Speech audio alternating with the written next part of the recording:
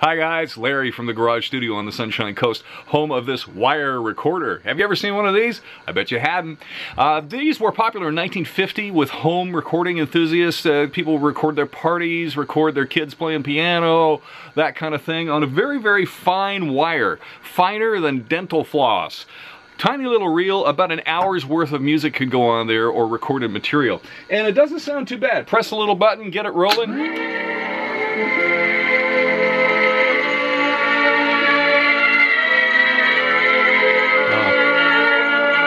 It just sounds like Walt Disney's going to come out of the machine and give you a big hug or something, isn't it? Have you ever seen one of these? Wire recorder.